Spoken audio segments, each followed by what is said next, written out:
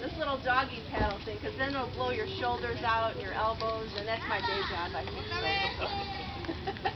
So we want to keep your paddle out away from you and use those big core muscles. Big core muscles to move the paddle. So when you plant the paddle in the water, you're going to plant by your toe. Imagine your toe up in the boat. And you're going to trace a parallel line along your boat. So a nice parallel line along that boat.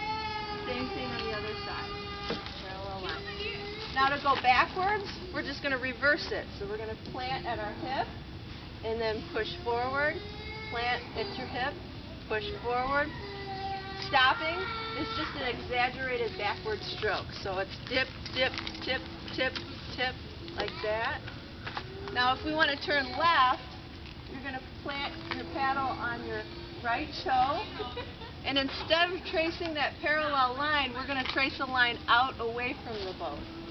So we're going to plant and rotate out and away from the boat at an angle, about a 45-degree angle, out away.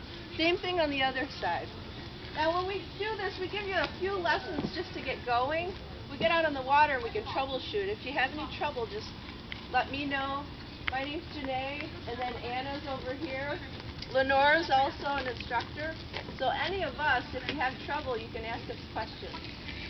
So for today, for safety, what we want to do